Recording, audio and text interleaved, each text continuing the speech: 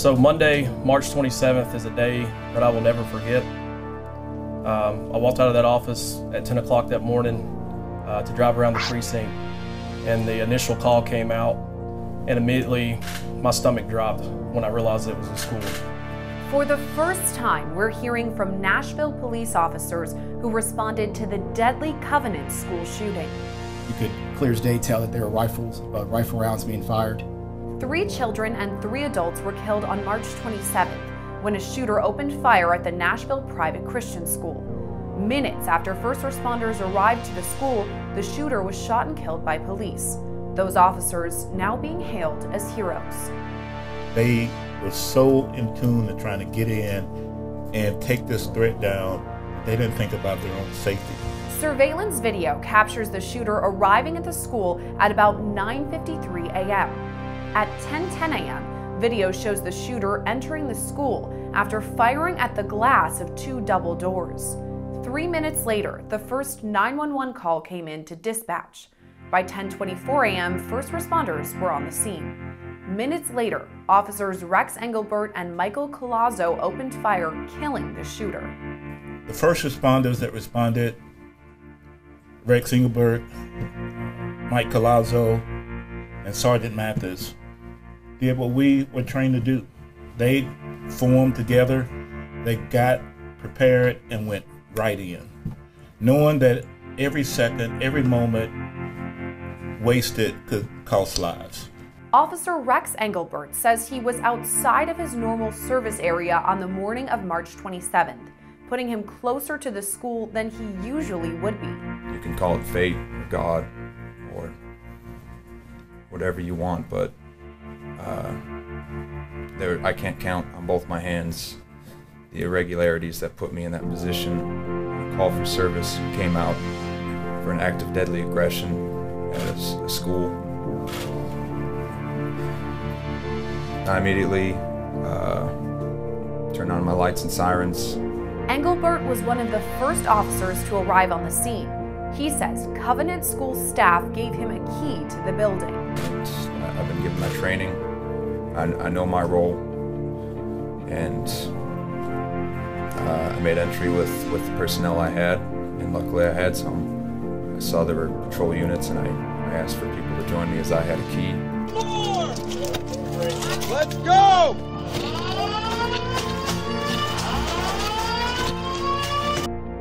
Good evening, I'm John Yang. The ominous weather forecasts and warnings came true for a large section of the country as a massive line of severe weather wreaked havoc from the deep south all the way north to the Great Lakes. At least 21 people have been killed, and an estimated 85 million people were in the path of the storms. From 2 twisters in a wide-open Iowa field, Dude, stop! to a funnel captured up close by storm chasers, the outbreak of severe weather was intense.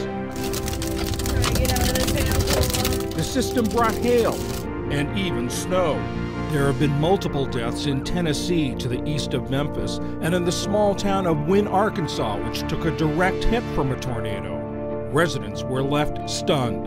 I'm speechless. It's no words. We can't say nothing. Like, this never happened down here like this. And for it to happen, and it's no words. In the small town of Sullivan, Indiana, the mayor said parts of the community are unrecognizable. Cities and towns, big and small, were hit hard.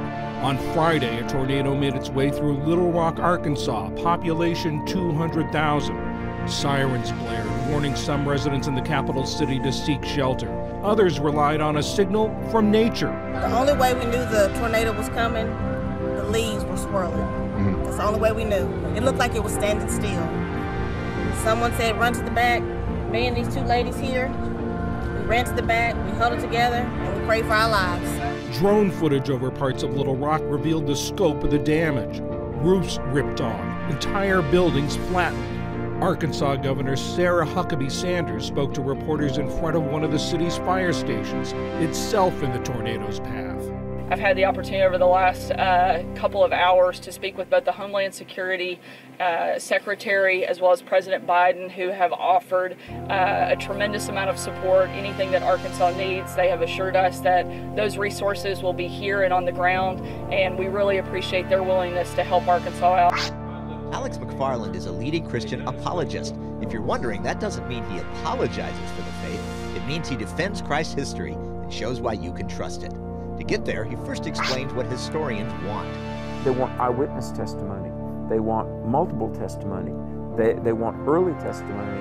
And the fourth is hostile testimony. As for eyewitness and early, the Gospels Matthew, Mark, Luke, and John are by men who either knew Jesus in the flesh or got their facts from eyewitnesses, like Mary, the mother of Jesus, and others.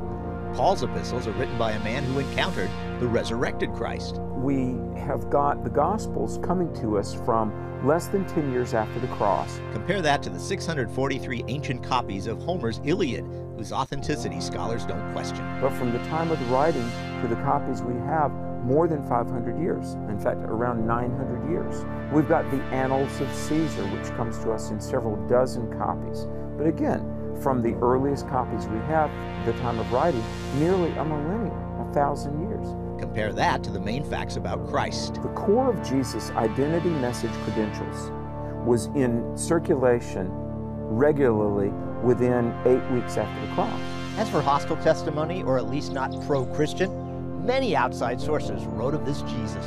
A worker of wonders, did miracles, claimed to be God, crucified at Passover, the core facts of the gospel, death, deity, and resurrection, just based on ancient Jewish, Greek, and Roman sources that certainly were no friend to the burgeoning church. That's very compelling to historians because it represents objectivity, that those no friend of the movement also corroborate the core facts of what we know about Jesus. In devastated Wynne, Arkansas, where 4 people died, Pastor Marvin Norman described driving his wife through what was left of their community. Told me, she said, turn around and take me home. She said, I can't stand it. She said, take me home. As many as 52 tornadoes left a path of destruction across America's midsection and east, killing dozens.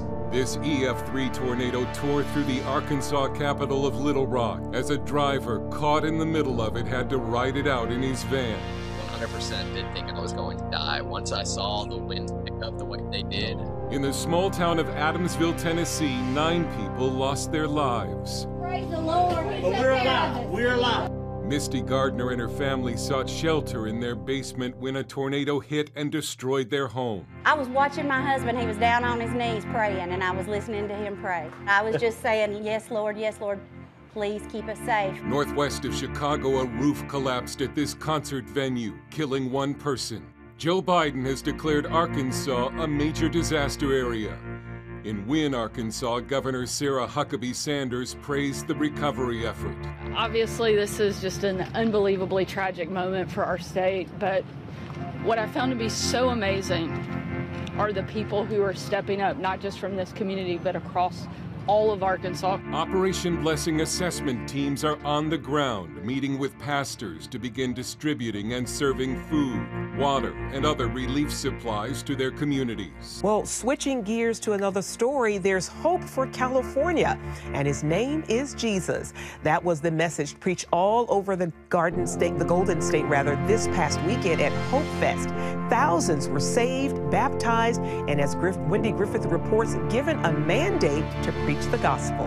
I grew up in a lesbian household with 2 moms. I had never heard the name of Jesus. 28-year-old Ross Johnston was a test tube baby and raised by 2 lesbians. Sunday in LA, he told the crowd of young people it's time for their generation to be bold for Jesus. Scores rushed the stage to dedicate their lives to the Lord. In 2020, when all the craziness was happening in America, I felt the Holy Spirit speak to me. If you don't stand now, Ross, when will you ever? Here at Hope Fest LA, many Gen Zers received their marching orders to preach the gospel, heal the sick, and love their generation back to Jesus. People are looking for their meaning in life in all the wrong places, and then we get to encounter them with the solution, which is Christ, you know? I'm a missionary, and I see like all the ins and outs of what's going on, what Jesus is doing, and even just behind the scenes, it's just crazy how much revival is happening. 26-year-old Joel Mott says Gen Zers are looking for something real and aren't afraid of a challenge. We were made for this, you know? Like, we were made, like, in the face of corruption, in the face of darkness, like, this is who we are as believers. Like, we are the ones who shine the light of Jesus. Today, Ross and Joel run CaliforniaWillBeSaved.com and go around the state preaching and worshiping in places outside the church. There was a couple walking to a satanic ritual. They walked by, they heard the worship, they heard the gospel, got saved and born again right there on the spot. I'll never forget it. And it was during that time that the Lord began to give me vision for California. Hope California was birthed from a dream where evangelist Mondo Matthews saw 10 stadiums in 10 regions of California filled with people seeking Jesus. Sunday, that dream became real. We've seen hundreds baptized, hundreds saved, healed, delivered, and it's just been incredible to watch all the way from the top of from Sacramento to San Francisco, all the way down to La Paz in Baja California. It's been incredible. This generation needs to be saved. It has to be saved. If we don't save this generation, we lose America. I love this post that I recently read on your Instagram that says God is bringing revival to prison. I understand that many people are coming to Christ through this ministry. Talk about what's God's doing inside the prison walls.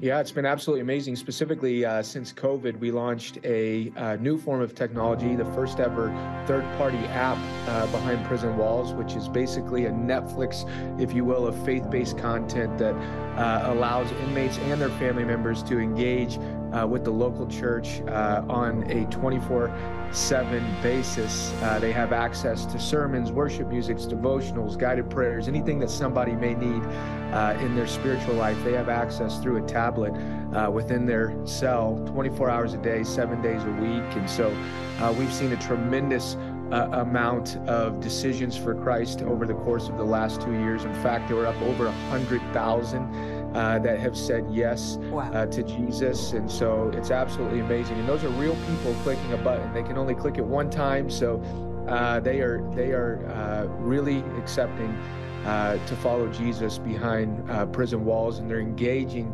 with the spiritual content on a daily basis. In fact, we have somewhere over 14 million hours watched on the app already, which is absolutely remarkable when it comes to technological data. So praise God. I love the fact that NFL quarterback Russell Wilson and his wife Sierra recently took part in a God Behind ministry outreach, and others like Maverick City, Kirk Franklin have also been involved. What's that been like for the inmates, and what's the impact that we're seeing with that?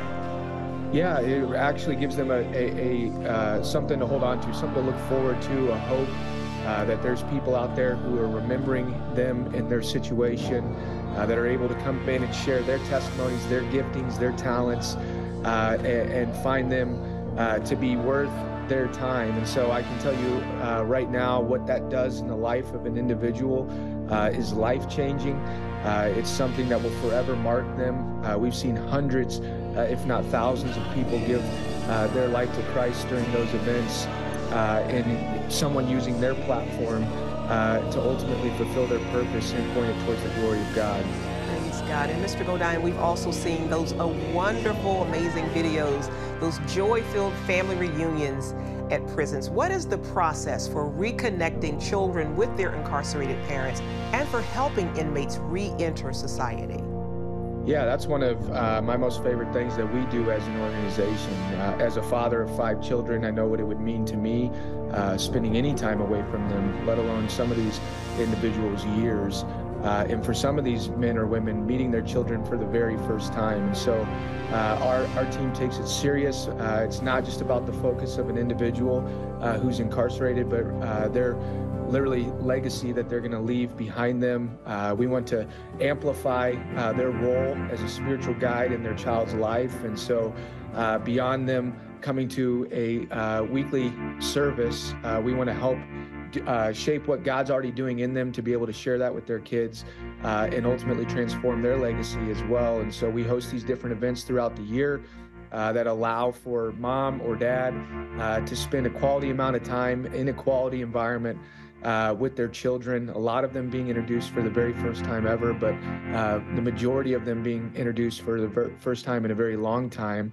And just seeing these families reconnect, seeing these parents have the value and responsibility of being that role model in their child's life again is not only life-changing for the individual, but it is literally impacting legacies, generational legacies, and enabling them to be Christ-filled legacies. And in the hubbub of daily life, where buses jam up against Skull Hill, where the Via Dolorosa is packed with people too distracted to think about God, I've come to appreciate all the more how vast his sacrifice to come down from glory into this world and love all these people too busy to notice him. And he died to save each and every one. After his resurrection, Christ was seen off and on by people for the next 40 days, and then many believe ascended from this side on the Mount of Olives, the same mountain where the Bible says he'll return in might and majesty. As Matthew says of those days, they will see the Son of Man coming on the clouds of the sky with power and great glory. The story's not over yet. Some believe Jesus was crucified at the base of the hill behind me, now home to a bus parking lot here in Jerusalem. Well, 2,000 years ago, when Jesus was hanging on the cross there, he said, my God, why have you forsaken me?" When as a new Christian I read that, it really shook my faith, because it kind of sounded like Jesus was losing his. Well, when you find out what's actually going on with those words, rather than shake your faith, it may well supercharge it. Jesus was quoting Psalm 22, verse 1, word for word. While he could hardly breathe up on the cross, with those few words he was saying, go read Psalm 22. Since it was written 1,000 years before Christ's birth, and also before crucifixion was invented, Psalm 22 is an amazing prophetic look at exactly what would happen that historic crucifixion day, down to the tiny details. I went through it verse by verse with Bishop Art Pierce of Baltimore, Maryland's Rock City Church. First off, Jesus knew he wasn't being forsaken. He volunteered to make this blood sacrifice because as the pure Lamb of God, he was the only one who could take away the sins of all mankind by shedding his perfect blood for them. He was the lamb slain from the foundation of the world. It's the purest lamb there's ever been. There was no pure blood than his blood. But because a holy God can't be in the presence of sin, and he was turning his face because he couldn't look at sin. King David describes Christ on the cross declaring, I cry out by day, but you do not answer, by night, and am not silent. Pierce points out how Christ was crying out from the cross, both in the day and night, as God turned the world dark for 3 hours. Well, when darkness came on the earth, it says, and there was thundering and lightning, and the earth shook. Verse 12 says, strong bulls of Bashan encircle me. That's likely symbolic talk for the beefy, bull-like Roman soldiers who tortured Jesus and nailed him to the cross. By the way, when it says strong bulls encircle me, the phrase is better translated crown me. Remember, it was the Roman soldiers who jammed a crown of thorns onto Jesus' head. Jews in that day referred to Gentiles as dogs, and verse 16 says, dogs have surrounded me, a band of evil men has encircled me, they have pierced my hands and my feet. Psalms 22, 1,000 years in advance, perfectly describes Roman Gentiles nailing Christ's hands and feet to the cross. Before that was ever even thought about. Verse 18 says, they divide my garments among them and cast lots for my clothing. King David prophetically describes the Romans both dividing and casting lots for Christ's garments. And his description of the agony caused by crucifixion is eerily accurate. Verse 14, I am poured out like water, and all my bones are out of joint. My heart has turned to wax, it has melted away within me. All your liquids run out of your body and they go to your feet. Verse 15, my tongue sticks to the roof of my mouth. He would have become so parched of mouth, he was losing his liquids in his body. Verses 7 and 8 say, all who see me mock me. They hurl insults, shaking their heads. He trusts in the Lord, let the Lord rescue him. Then listen to how Matthew 27 describes what actually happened. Those who passed by hurled insults at him, shaking their heads, and the elders mocked him. He trusts in God, let God rescue him. David had a divine revelation, and you can no longer, once you read Psalm 22, you cannot separate it from the crucifixion. Verses 30 and 31 conclude the psalm by describing a faith going on into the ages, saying future generations will be told about the Lord. They will proclaim his righteousness to a people yet unborn, for he has done it.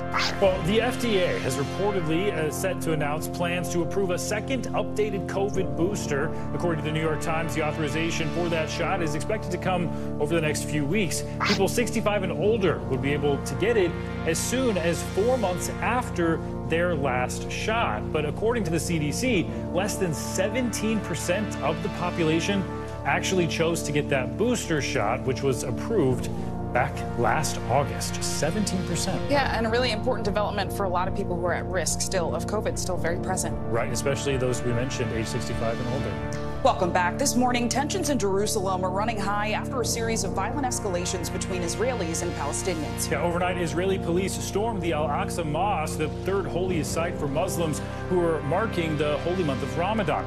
Militants in Gaza responded with rocket attacks, setting off a wave of Israeli airstrikes on Palestinian territory. NBC News correspondent Raf Sanchez joins us now from Jerusalem with more on this. Raf, all this comes during one of the holiest times of the year for Muslims, Jews, and Christians. So walk us through what triggered this latest round of violence and why did the Israeli police storm that mosque? Yeah, guys, good morning. We're looking out over the Al-Aqsa complex. It is peaceful right now, but this morning it was anything but. Israeli police say they stormed into the mosque because young Palestinian men had barricaded themselves inside with improvised weapons like rocks and fireworks, and it led to these almost unbelievable scenes. You can see Israeli police in riot gear hitting people with nightsticks inside this holy site. You can see Palestinian men shooting fireworks inside the mosque itself. And you can hear Palestinian women screaming, "Oh God, oh God." And the reason these Palestinians were inside the mosque overnight, they say, is that they were preparing to defend it from Jewish extremists who they fear were preparing to sacrifice an animal here to mark the start of Passover, which sounds crazy. It sounds like something from the Old Testament. But a fringe Israeli extremist group has been offering as much as $8,000 to any Jew who does successfully sacrifice an animal at this spot. And that is something that Palestinians see as a completely unacceptable desecration of the mosque. Guys. Raf, really disturbing images you're talking about. Help us to understand why this site in Jerusalem is so important, both to those who are Jewish and those who are Muslim. What is the status quo agreement in place, and is it being adhered to? Yeah, so the status quo agreement is this fragile deal that governs how this holy site is shared. And remember, to Muslims, this is Al-Aqsa. This is the third holiest site in Islam. To Jews, it's the Temple Mount. It is the holiest site in Judaism. And under this so-called status quo agreement, Jews can visit here, but only Muslims can pray here. And for some more religious Israelis, that is seen as unfair. They say religious freedom dictates that anyone should be able to worship here. And in recent years, we have seen ever larger numbers of religious Israelis coming to visit the site, including some provocative visits like the one earlier this year by a far-right minister from Netanyahu's government, a visit which really raised tensions here in the Middle East, guys.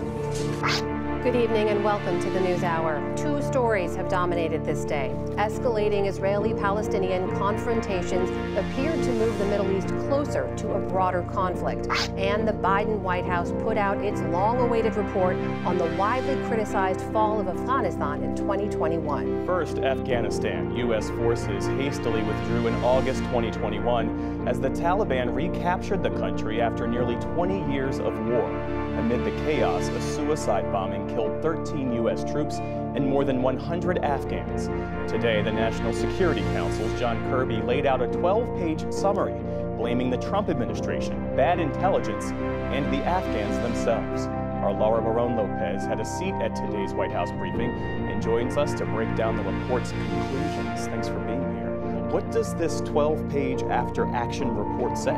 So this is a report compiled by the National Security Council based off of the after-action reviews conducted by the State Department and the Defense Department. So there are a number of key findings here from this after-action report.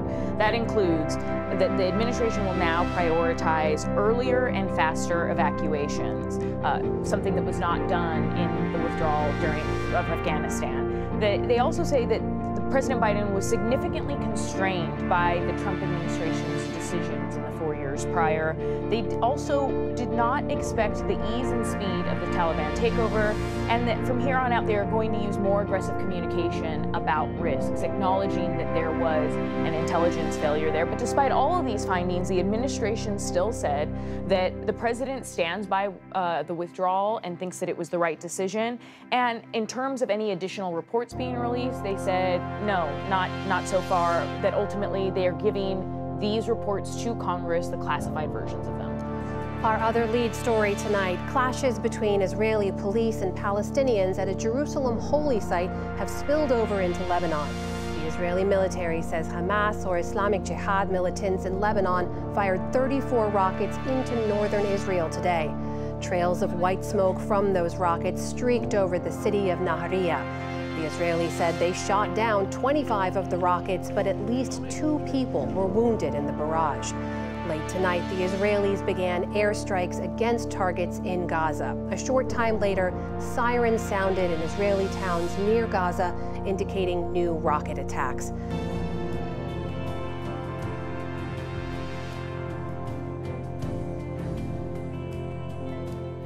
In the day's other headlines, thousands of protesters engulfed the Tennessee state capitol as majority Republicans moved to oust 3 Democratic lawmakers.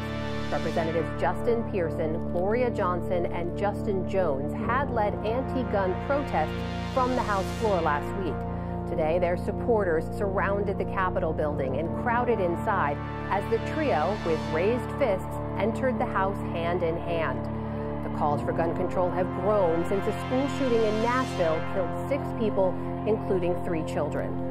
The Biden administration moved today to block states from outright banning transgender athletes in school sports. The proposed rule would allow limited exceptions. It was issued as the U.S. Supreme Court allowed a transgender girl in West Virginia to compete in girls' sports for now. A lawsuit in her case is pending. China vowed today to take forceful measures after Taiwan's President Tsai Ing-wen met with U.S. House Speaker Kevin McCarthy Wednesday in Los Angeles. Chinese Coast Guard and naval vessels sailed north and south of Taiwan today. But Beijing said Washington and Taipei are the ones making trouble. The United States and Taiwan are colluding with each other to condone Taiwan independent separatists to engage in political activities in the United States, carry out official exchanges, and enhance substantive relations between the United States and Taiwan. This move seriously violates the One China principle. Last August, after then House Speaker Nancy Pelosi visited Taiwan, China conducted its largest live fire drills in decades.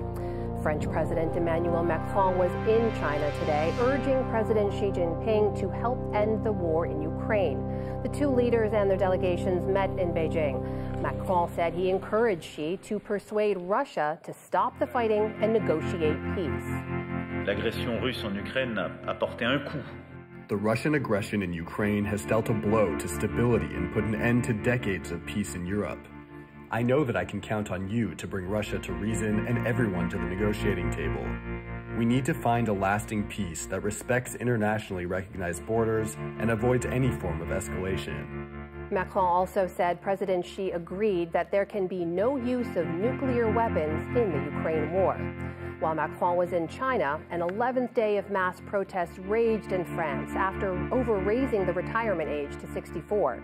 Crowds marched in Paris and other cities to voice their opposition. Their overall numbers were down, but police fired tear gas to disperse some who turned violent. The demonstrations came after talks between unions and the government failed to yield any progress. Back in this country, the Republican governor of Idaho has signed the nation's first abortion trafficking law.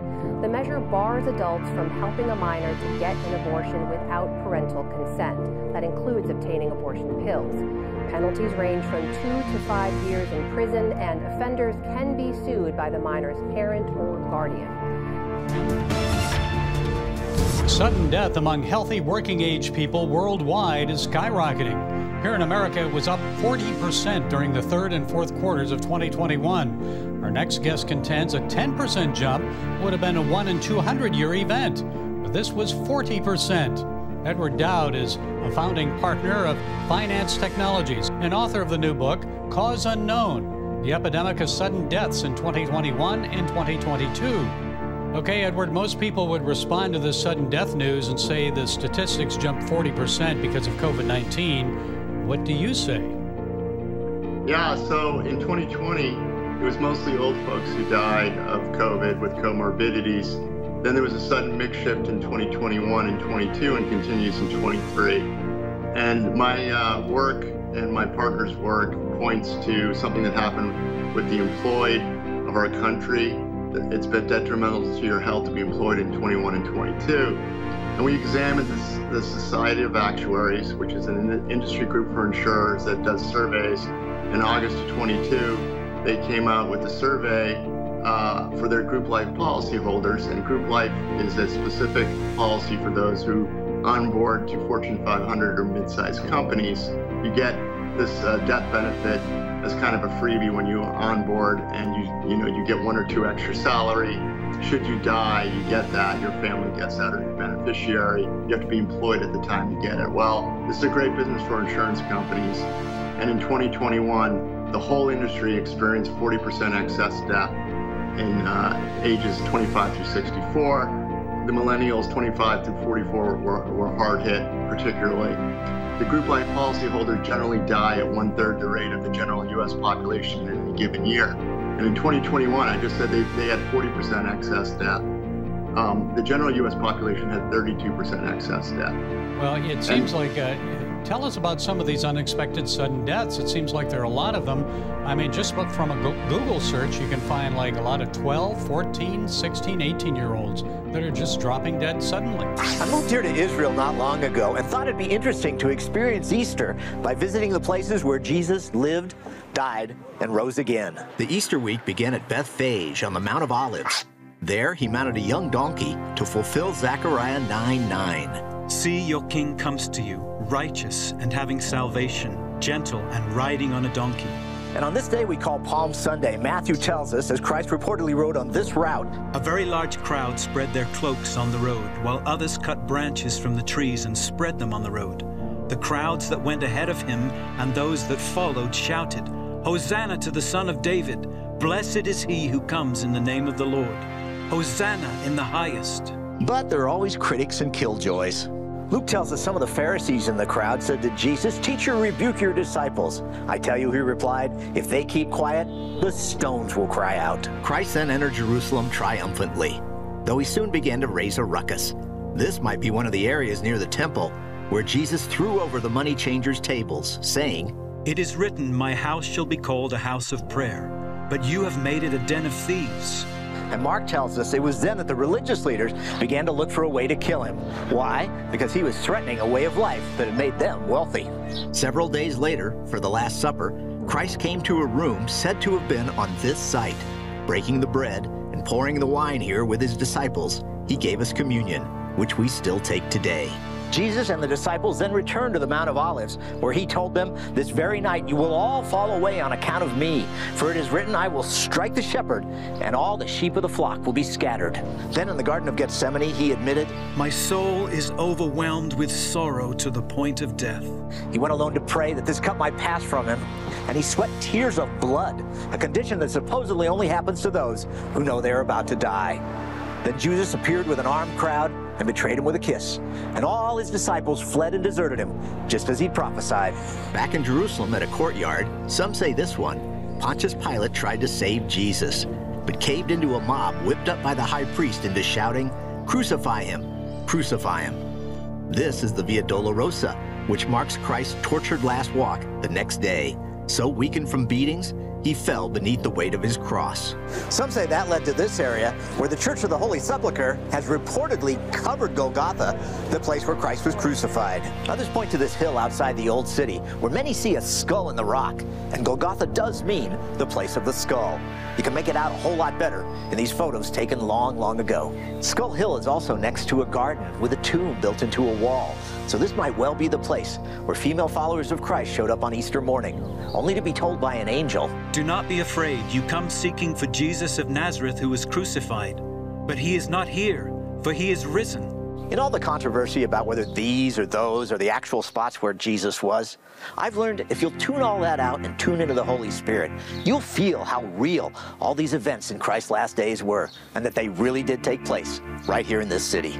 We begin this morning with breaking news out of the Middle East and the escalating tensions there. Yeah, early this morning, Israel launched more airstrikes in the Gaza Strip, along with strikes on targets in southern Lebanon. The attacks in Lebanon were reportedly in response to rocket attacks on Israel yesterday from militants in that region. Meanwhile, the attacks on Israel from Gaza are showing no signs of letting up. The ongoing violence between Israelis comes during one of the holiest times of the year for people of Jewish, Muslim, and Christian faiths. Zinkley, Stephen, the violence started this week at the Al-Aqsa Mosque complex here in Jerusalem, but it didn't stop here. And this morning, this chaotic situation is spreading across the region from Lebanon to Gaza to the occupied West Bank. Just breaking it down, this morning, the Israeli military says 2 Israeli women were shot dead in the West Bank. A major manhunt is now underway for the shooter. And this coming after Israeli jets pounded targets in Gaza and unusually in southern Lebanon overnight. They were hitting facilities belonging to the Hamas militant group, which Israeli Prime Minister Benjamin Netanyahu says was responsible for this barrage of rocket fire we saw from southern Lebanon into Israel on Thursday. Now, 34 rockets were fired, 25 of them were intercepted, but this was the largest barrage we have seen since the 2006 war between Israel and the Lebanese militant group Hezbollah. Now, Hamas is a Palestinian group. It controls Gaza, but it does also operate inside of Lebanon. And the Israelis, when they were carrying out these strikes, were trying to find a balance between going after these Palestinian groups like Hamas without triggering a full-scale war with Hezbollah like the one in 2006, which was so devastating. Now, you can hear behind me, Muslim worshippers are back at the mosque for Friday prayers. We're in the middle of Ramadan here. But on Wednesday, Israeli forces stormed inside this holy site, the third holiest site in Islam, and videos of Israeli riot police beating Palestinians with guns and nightsticks, sparking fury all across the Muslim world. Israeli police say they had no choice but to go in after extremists barricaded themselves inside the mosque. They were stockpiling rocks and fireworks. So a very volatile situation here all across the Holy Land as we head into this Easter weekend. This is AP News Minute. Access to the most commonly used method of abortion in the U.S. plunged into uncertainty Friday following conflicting court rulings over the legality of the abortion medication mifepristone. Senate Majority Leader Chuck Schumer on Saturday said an appeal is in the works and that, quote, our very first action is to make sure that this does not go into effect. The U.S. Navy has deployed a guided missile submarine capable of carrying up to 154 Tomahawk missiles to the Middle East in what appeared to be a show of force toward Iran. The U.S. has accused Iran of targeting oil tankers and commercial ships in recent years, as well as a series of tense encounters at sea. China lashed out at the World Health Organization for its latest accusation that China withheld crucial data concerning the origin of COVID-19. The director of the China CDC said at a media conference that China provided all the available information during a weeks-long joint study on the pandemic's origins in 2021. Good evening, and thank you for joining us. Those prayers for peace in the Middle East are nowhere near answered as tensions remain high this weekend. This past Holy Week has been marred by violence in the region, from Israeli forces beating Muslim worshippers at a mosque to deadly attacks on civilians from Palestinian groups. And that's on top of Israel's growing political instability. Taria Israel looks at the situation and the latest escalation in our top story tonight. Easter, Passover, and Ramadan all coincide this year. 3 holidays happening in the shadow of heightened tensions. The Israeli military says its warplanes struck Syrian army sites in retaliation for a rocket attack. A Palestinian group based in Damascus claimed responsibility, calling it retribution for the storming of Al-Aqsa Mosque. Israeli forces entered the Muslim holy site last week, beating worshippers. On Sunday, the situation was calmer, but still uneasy. Palestinians performed prayers inside Al-Aqsa as Jewish worshippers walked up to the site they call the Temple Mount. In the occupied West Bank, mourners gathered at the funeral of 2 British-Israeli sisters, killed when a suspected Palestinian gunman opened fire Friday. And we, and no one else in the whole world ever knows so much sorrow. They died the same day a car rammed into a group of pedestrians in Tel Aviv, killing an Italian tourist. Palestinians also buried their dead. The family of a 20-year-old man says Israeli soldiers shot and killed him during clashes. What happened is a crime against this town, says his uncle. Israeli forces hate our young men. The last time there were mass protests. Mira Sukharov is a political scientist who studies the conflict. The flare-up also comes at a time when Israel is facing unprecedented turmoil from within. Anti-government demonstrations are sweeping the country against what protesters call a power grab by Prime Minister Benjamin Netanyahu's coalition right-wing government. There can't be democracy, which is the term they're chanting in the streets, democracy. There cannot be democracy without it being democratic for all, including the Palestinians under Israeli control. Political instability and growing uncertainty during a sacred time for Christians, Jews, and Muslims. Speaking of a sinister ecosystem, we can hardly mention that without talking about hospitals. Hospitals, I don't know when they became prison wards or when they started focusing on harming patients, but we are definitely there. One of the nation's top children's hospitals has generated controversy over a video claiming that some children know their gender identity before they are born. That's so, isn't that, can I just pause there for a second? It's remarkable.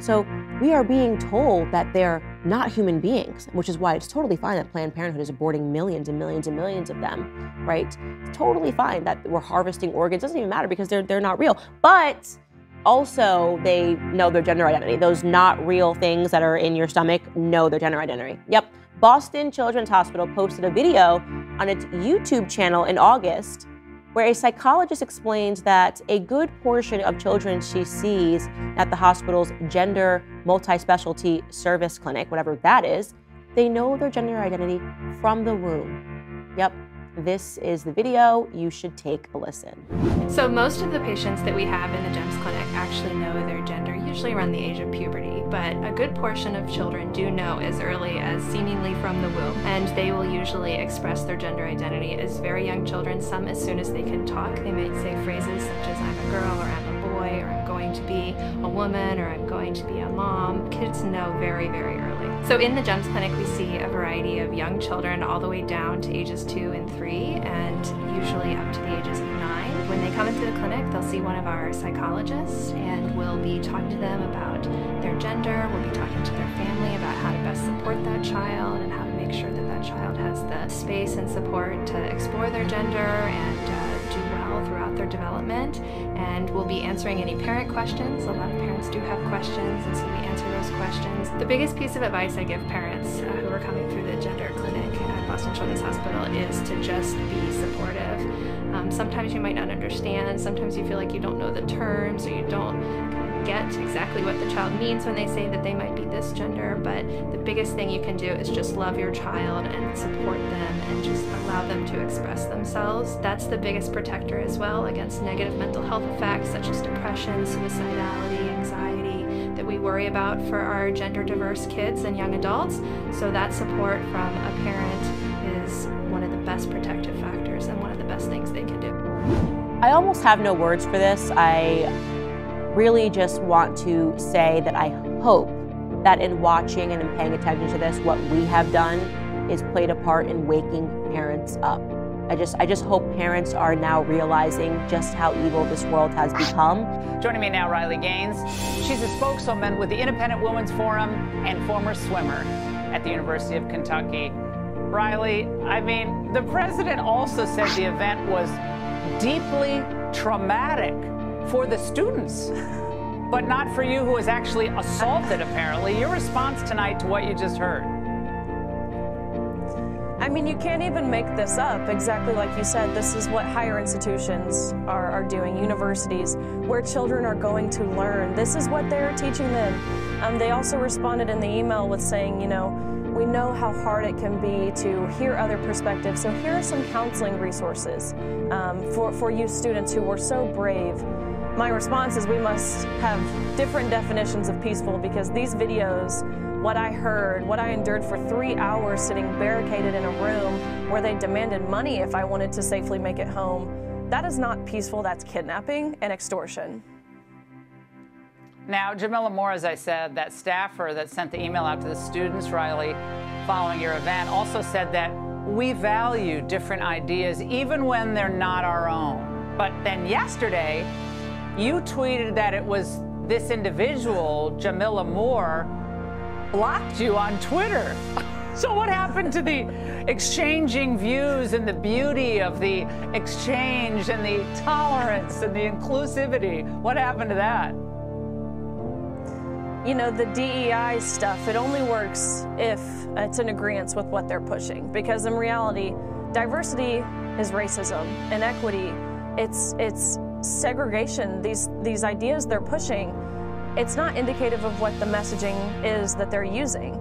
It's manipulative, it's violent. This whole movement, it's vengeful, it's hateful. I've never seen a movement quite like this movement. And, you know, I've stated this from day one, even when I was on the campaign trail, I'm a computer geek. And I believe that technology is here. We cannot be afraid of it. And as the commissioner stated, transparency is the key. And the 2 pilots that we are rolling out today to see how they fit in our public safety environment is matched with the DigiDog, a robotic dog that could be used to save lives. It was something that was introduced previously under the previous administration, and a few loud people were opposed to it, and we took a step back. That is not how I operate. I operate on looking at what's best for the city. And the 3 we are mentioning today is only the beginning. We are looking at the new forms of public safety.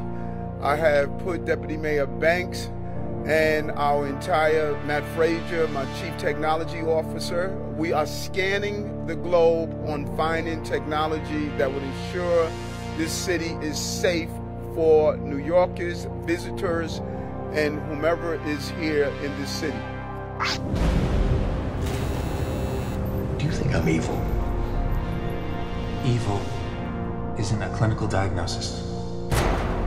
I'd like to ask about why you brought me here. Do you believe in demonic possession? No. Well, you don't believe anything I'm about to tell you. Then give me something to make me believe you. Okay. Let me inhabit you. He got in your head, didn't he? He claims he's a demon. He's a master manipulator. By the time he's done with you, you have your head so twisted around you think you're the killer. Before you leave here today, you will have committed 3 murders. Why would I do that? Legion mihin nomen est, quia mortis sumus. What are you doing? My name is Nefariamus. Names are important. They have power. They let everyone know who we are.